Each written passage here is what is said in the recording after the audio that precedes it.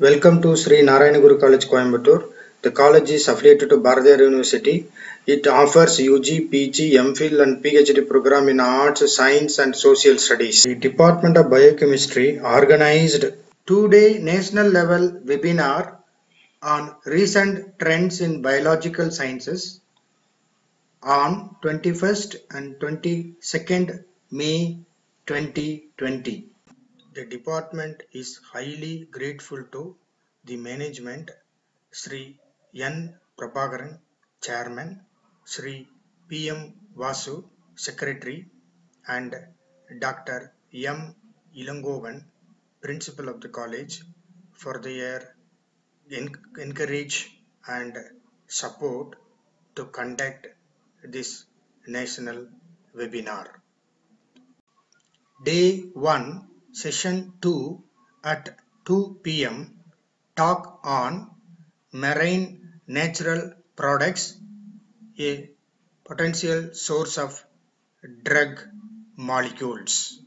The resource person of this session, Dr. M.Anand, Assistant Professor, Department of Marine and Coastal Studies, School of Energy Sciences, Madurai Kamaraj University, Madurai, Tamil Nadu.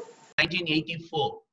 So, within a period of say 30 years to 40 years, we can find more of compounds being increased, added to the research from the marine source. So, this can be attributed to for many reasons. One is as the advance in the sampling technology has been increased, like the sophisticated instruments has been coming to play for sampling the organisms from the marine environment, and also the input of many biotechnological tools, like you can say microarray and lot of technologies like PCR. All these technologies in the advancement of research has helped to boost this particular findings of marine natural products from marine organisms. So before again you go into the details of marine natural products from the marine environment, you should know what is the structure or overview of the marine environment. So we all know, I mean, most of us are familiar with the marine environment from the coast, the beach and the waves you can see in the ocean. But when you deep dive into the ocean, you can find the ocean is not so conducive for us to live, because as the depth increases, you find a lot of changes in the physiochemical parameters.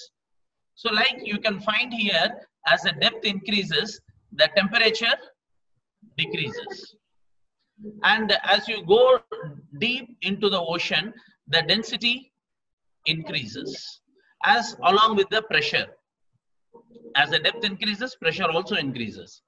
Similarly, the salinity is in the surface, it's slowly decreasing, but after a period of time, it slightly increase and remain saturated or constant. So you cannot find through the water column, through the ocean, from the surface to the deep ocean, the physiochemical parameters are not same. It varies across the depth. So as the depth increases, the ocean is being mainly classified based on the depth. So based on this classification, we can identify three prominent zones in ocean. One is pelagic zone. The pelagic zone is the complete water column of the ocean. The benthic zone, which is the zone associated with the seafloor, and the region between high tide and low tide is the intertidal zone. So this is the zone where most of our anthropogenic influence we can see. And the last zone is abyssal or a abyssal zone, and this is the zone called a deep ocean. Okay, so from this slide you can see that the light penetration is restricted to 200 meters. So beyond that, there will be a very diffused light or no light. So from this, what you understand here is As the depth increases, the physiochemical parameters of the ocean varies. And the light intensity also varies. So the life as such in the surface waters is not in the mid column as well as in the deep ocean. So why do marine organisms produce natural products? So normally any organism as a defense mechanism produce natural products. And another concept of saying is that if the marine natural products are more prominent because the marine natural products are living in a very high pressure environment. And also the environment in which the marine organisms living is not so conducive. They have to overcome the extreme temperature or extreme cold or extreme salinity or whatever it may be. So the temperatures or the physiochemical parameters which is prevailing around the organism is not so conducive. So in order to consistently overcome this pressure of the environment, the marine organisms will be continuously producing the secondary metabolites as a defense mechanism. So that is the first clue or point we get that marine organisms are potential source for marine natural products. The next point is they prevent other organisms from moving into their space. So in order to prevent other organisms to moving into their space, they keep their territory or keep their defense mechanism strong, and also they secrete secondary metabolites for their mating purpose or like pheromones type of secretions, and also to protect from the predators they secrete some secondary metabolites. So marine we all know that 70% of the earth is surrounded by ocean, and hence the diversity of these marine organisms are more and more into the fact that we can find out of 33 animal phyla so far described, 32 are represented from aquatic environment, and in that 15 are exclusively marine. So that means the most of the organisms what we see across the taxa, in the taxonomy, you can find all the representatives in marine environment. So hence the diversity is more, and of course when the diversity is more, the structural molecules are the secondary metabolites what they secrete is will be definitely more. And as I told you, the environment pressure is the main key for these organisms to secrete secondary metabolites.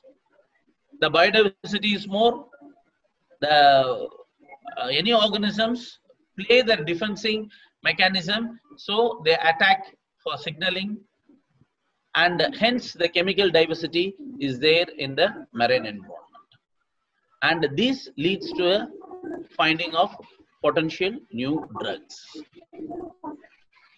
As I told you, this is again a pictorial diagram. You can find here a lot of zones has been classified here. The epipelagic is the surface waters, mesopelagic as the depth increases, bathypelagic and abyssal pelagic. As the depth increases, you can find the light intensity also decreases, and complete absence of light you can find after mesopelagic zone. So similarly, you can find the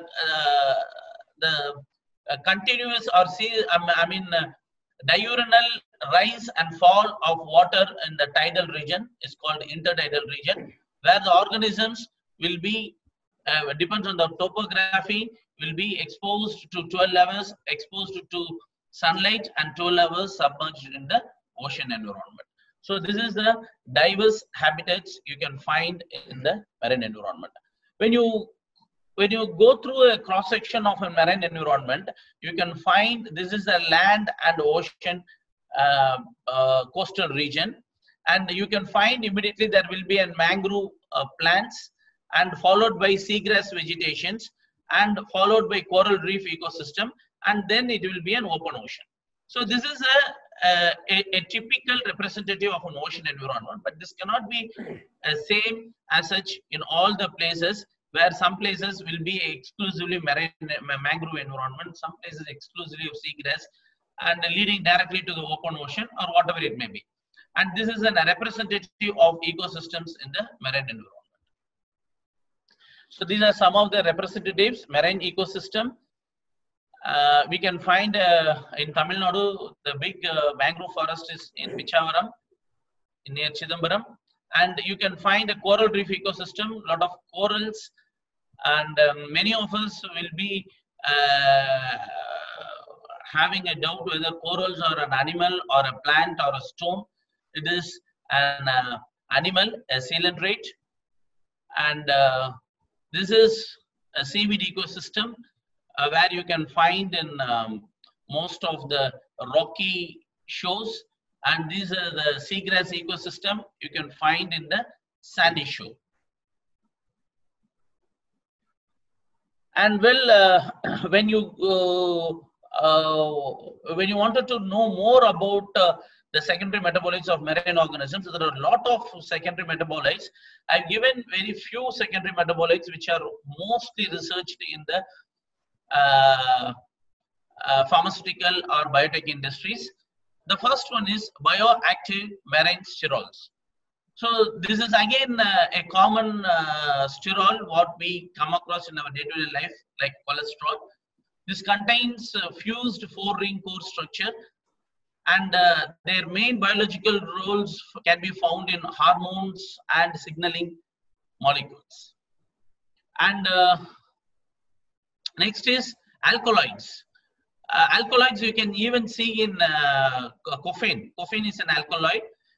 This is nothing but a basic nitrogen atoms. Okay. The next are polyketides. These are the compounds containing alternating carbonyl and methylene groups. And bioactive terpenoids. And these are multi-cyclic structure with oxygen containing functional group. You can see here the oxygen containing functional groups in between. And polysaccharides, you can find a common sugars, but these are polymeric carbohydrates composed of monosaccharides units bound together by a glycosidic bond. And the next is bioactive acetogenins. That is characterized by 32 or 34 carbon chains containing oxygenated functional groups, including hydroxyl, ketones, epoxides, so on. So now, bioactive sterols. So you know, as I told you, like a common cholesterol, it's a compound of marine sterols we can find in marine organisms. These marine, these sterols are mostly isolated from marine invertebrates, plants, and fungi. So marine representatives of exclusive phylum Echinodermata, where you can find starfish, sea cucumber, sea urchin, etc.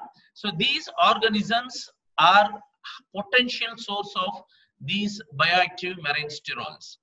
And the next one is marine sponge, and you can find different coloration pattern of marine sponges. This is one of the most potential organism for pharmaceutical industry. And the next are octocorals. These are octocorals, or we call it as a sea fan. And these also very promising organisms for pharmaceutical industry. And you can find these sponges and octocorals are living in the world of darkness, cold, and high pressure. So of course, as I told you, when there is an extreme environment for these organisms, they will be more potential for getting or isolating novel bioactive compounds. You can find here one of the common example is in sterol is 5A, 8A epidioxysterols.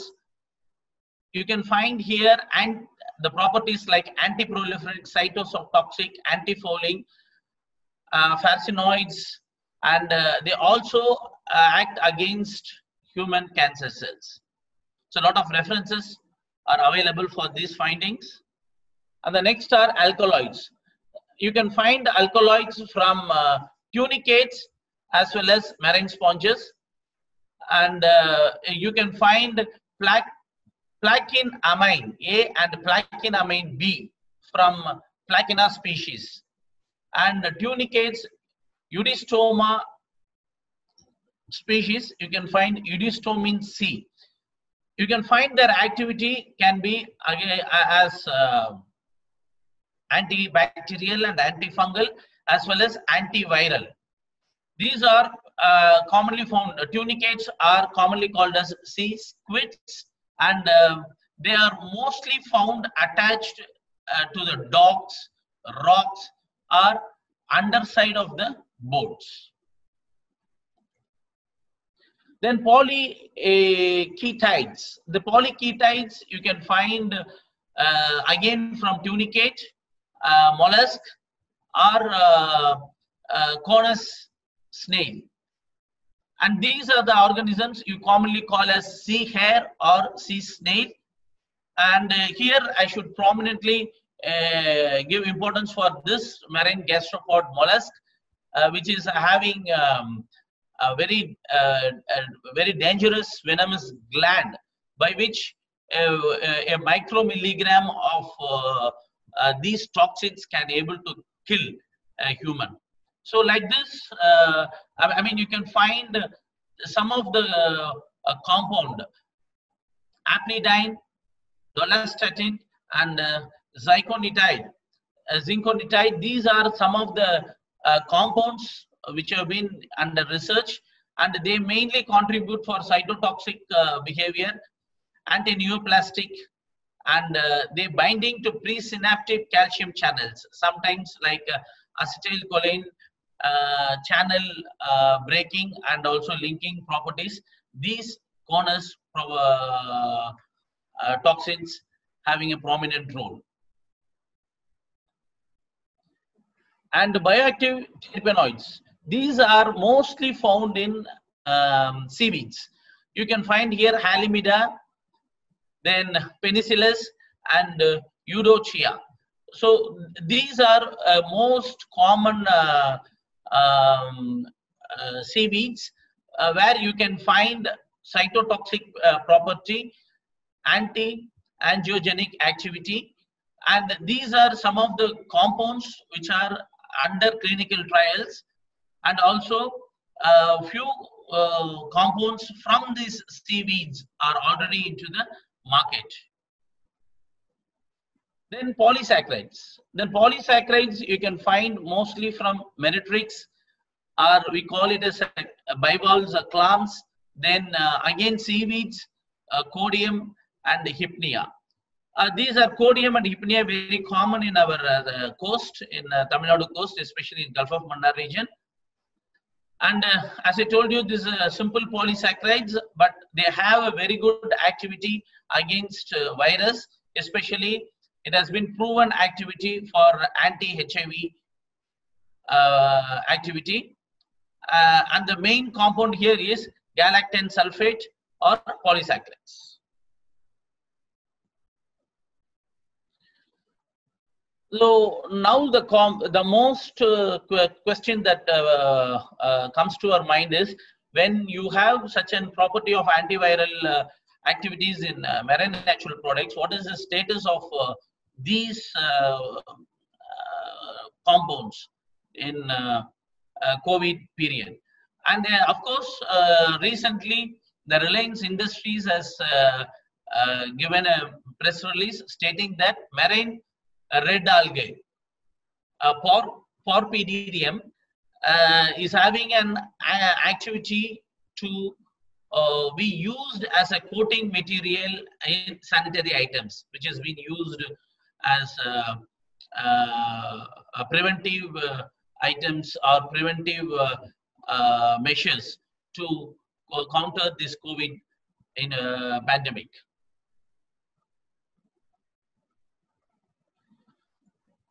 Next, the marine natural products as a potential inhibitors against the marine protease SARS coronavirus 2, a molecular dynamic study.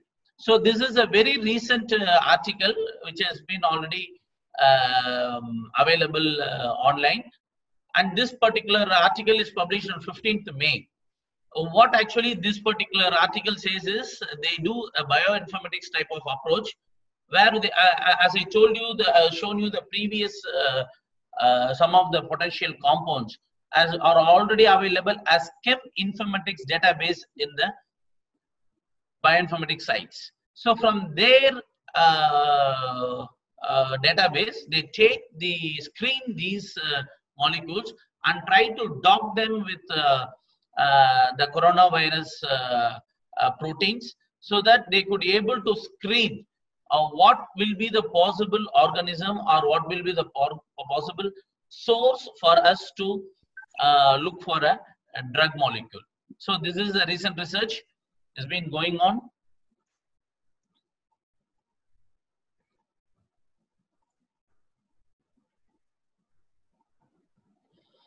And next is seaweed holobiont.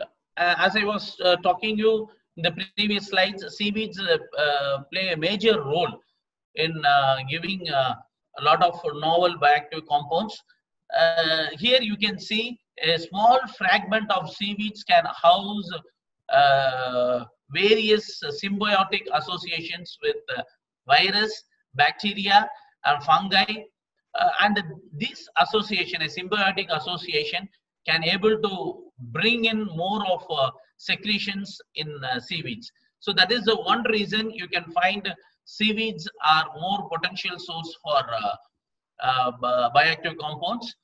And the symbiotic association with other organisms also mutually benefited between these organisms for defense mechanisms or whatever may be. Their survival will also add importance for this novel bioactive compounds.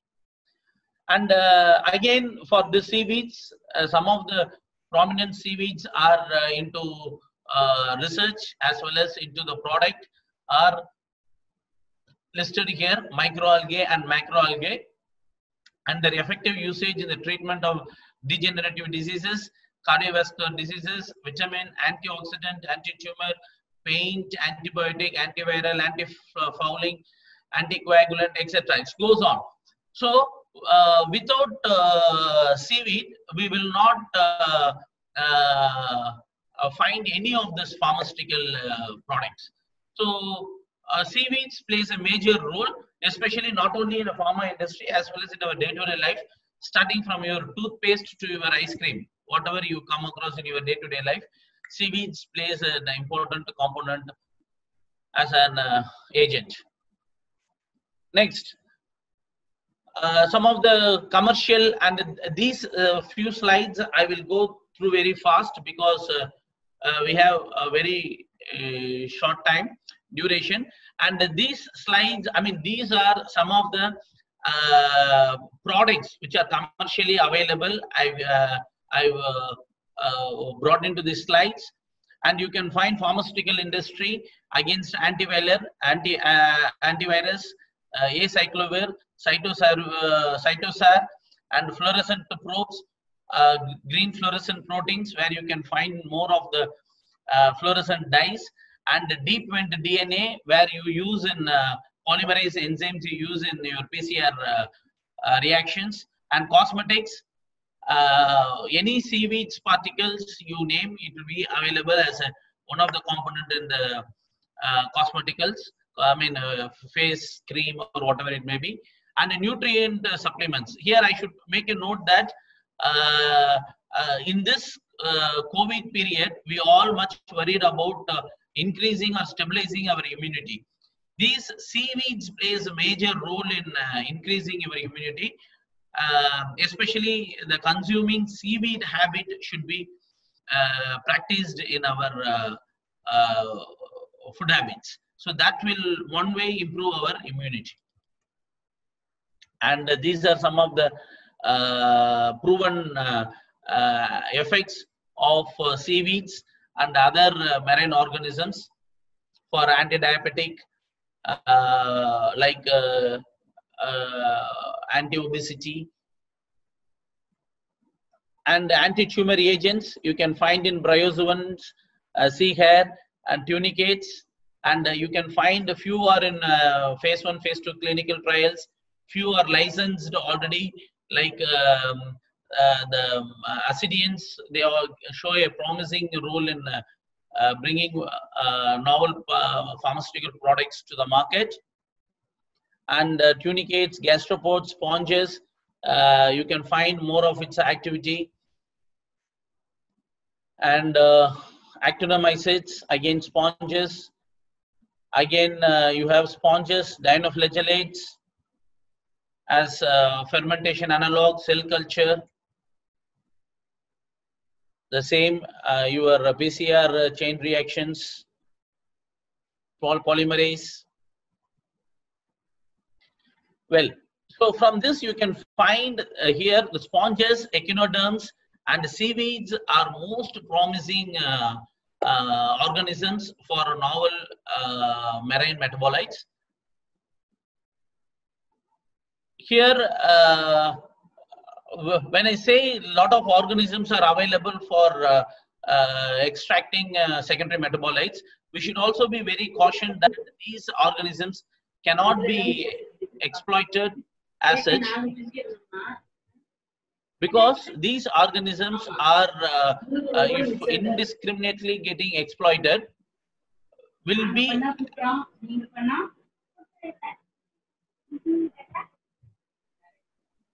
I think somebody is not muted.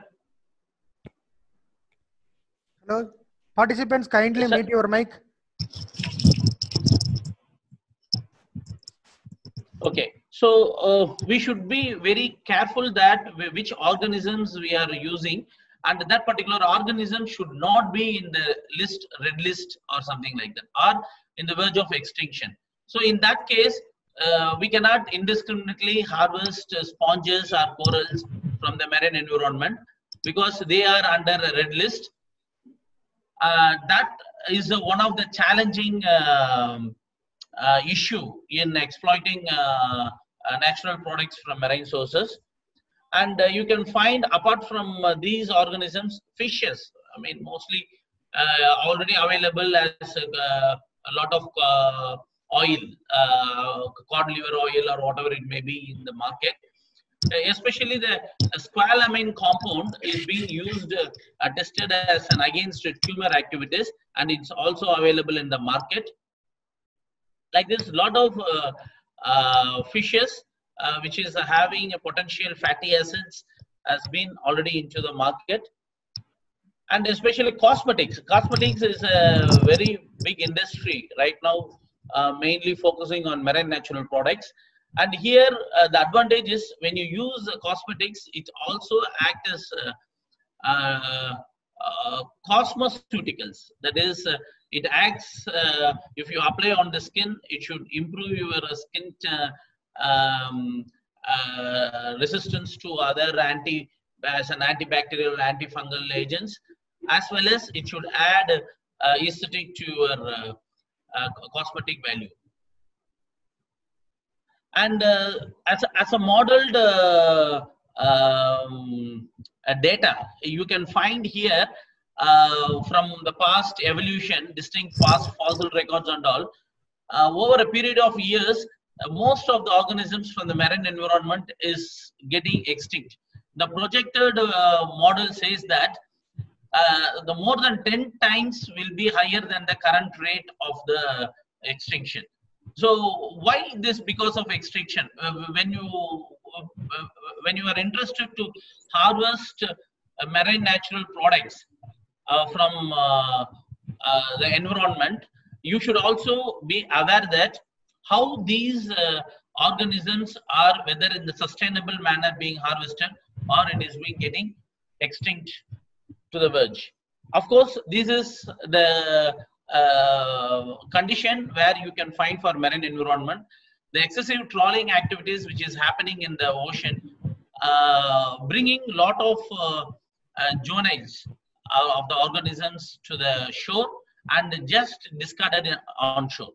So this makes the particular organisms population is getting affected to get regenerated in the marine ecosystem, and is getting a lot of threats for extinction.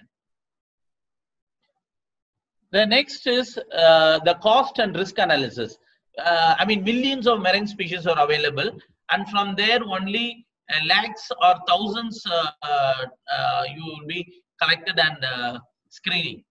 And out of that, only few thousands are tested for pre-screening, and some hundreds are in the initial activity.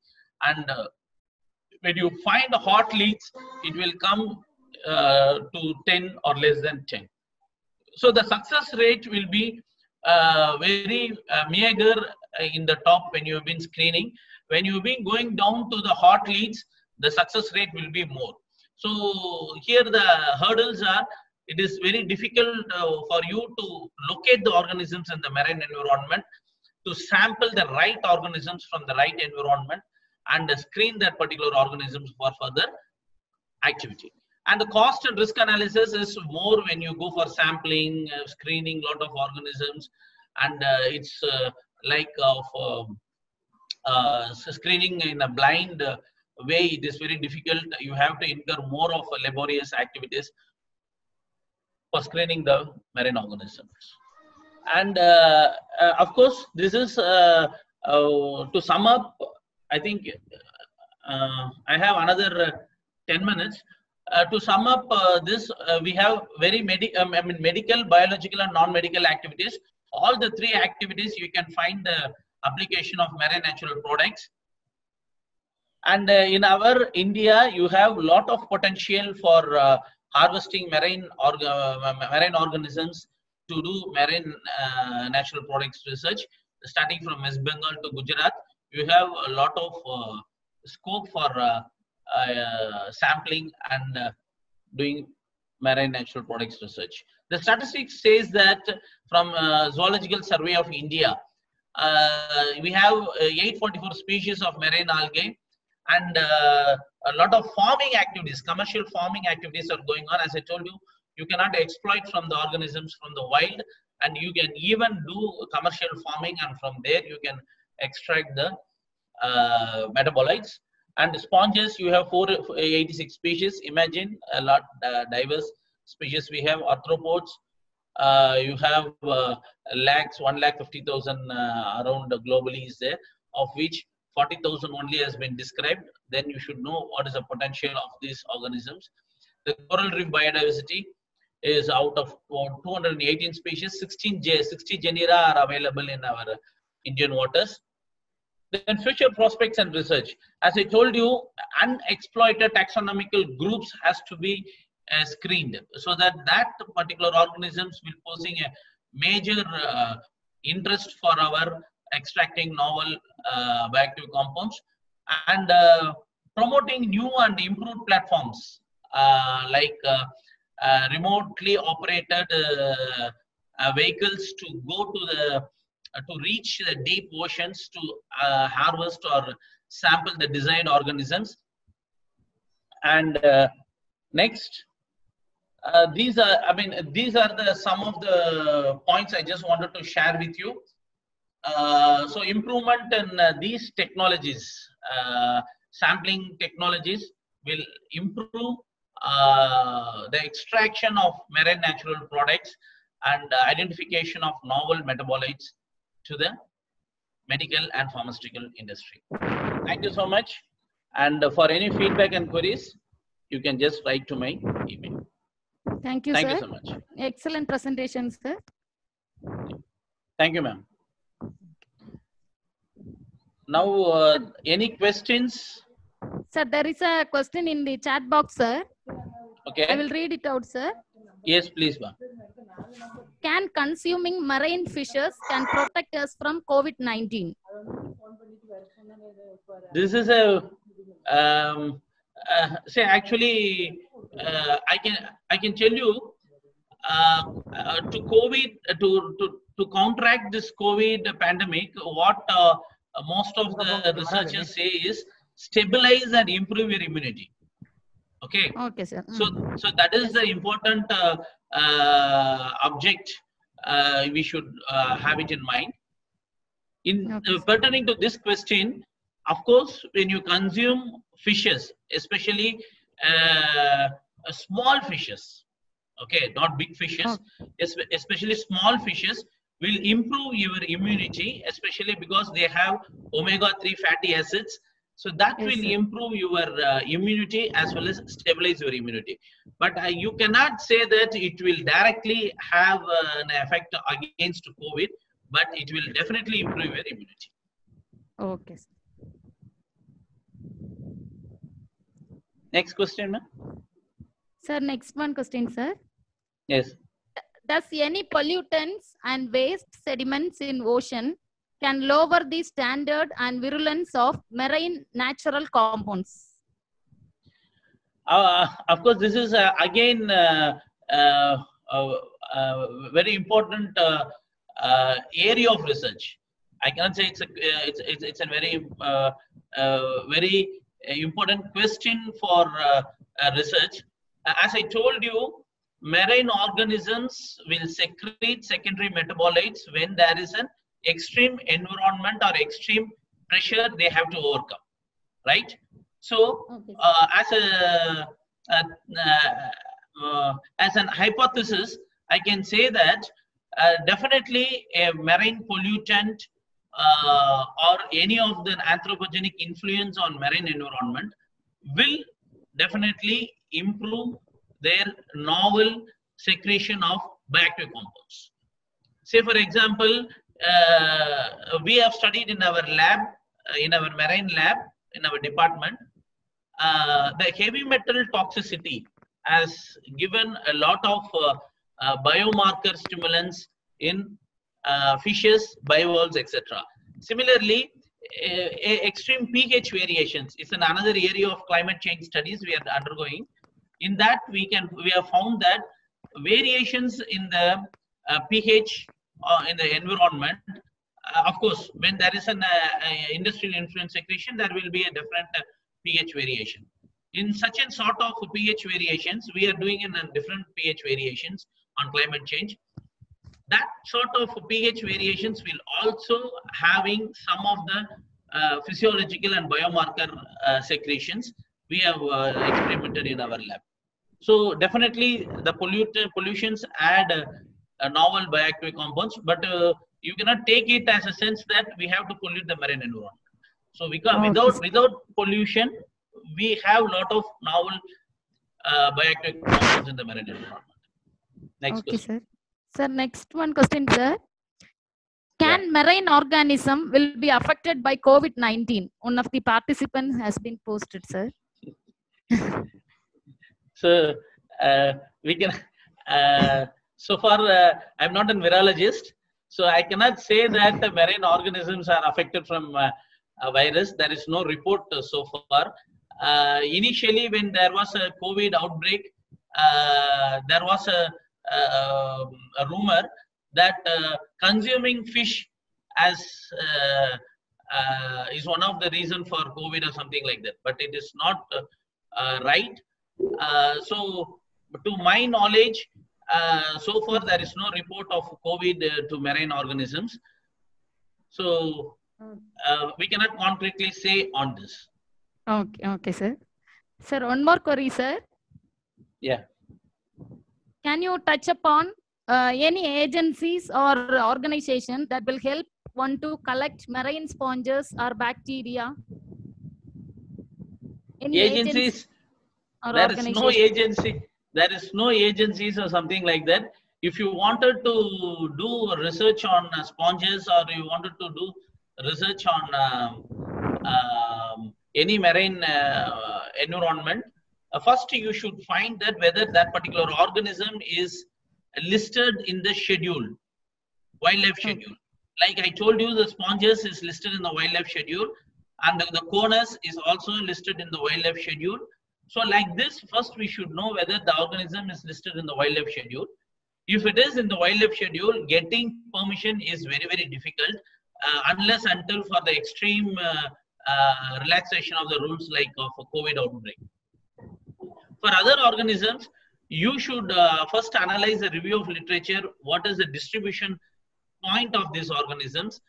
Approach the fishermen and approach any nearby institutions if you are working on interest on Gulf of Mannar, our lab is nearby, so that we can give you which particular region the organisms will be distributed and how these organisms can be collected. The only thing is, my personal suggestion is, if a person working on any marine natural products or such an organism, the person has to go to the field and observe the organism and collect the organism. That will be the best practice, because if you rely upon a fisherman, he may go there and he may come with the organism or what is not of interest to you. So there is no agencies as such. You have to get in touch with the departments or information from the local fishermen about the distribution and collection of the organisms. Sir, again one more question, sir. Yeah. Eating seaweed from shore is healthy or not? Seashore is healthy or not? Seashore, of course, not, eating how seaweed. we can use this? If not, how we can use this seaweed, sir? Yes, ma'am. Actually, there are a lot of salads are being made from seaweeds. Salads are being made from the seaweeds. In India, we have very little choice of eating seaweeds. But I think in Oriental countries, a lot of seaweed salads are being taken regularly in their diet. Seaweed soups are being taken. A lot of preparation, it's a very simple preparation only. You have to clean, wash, and not much cooking. Off-boiled you can eat. Or in some cases, you can use the extract and take it as a juice. So a lot of recipes are available in the internet regarding using of seaweeds, both as a raw as well as cooked, semi-cooked or off-cooked, you can eat it. So not seaweed eating is not a big side effects, but you should see that particular species or seaweeds alone can be consumed, like Patena, Gracilaria, or things like that. So that you have to see the literature and you can use that as such. Yeah. Okay, sir. Sir, one more question, sir. Yes, ma'am.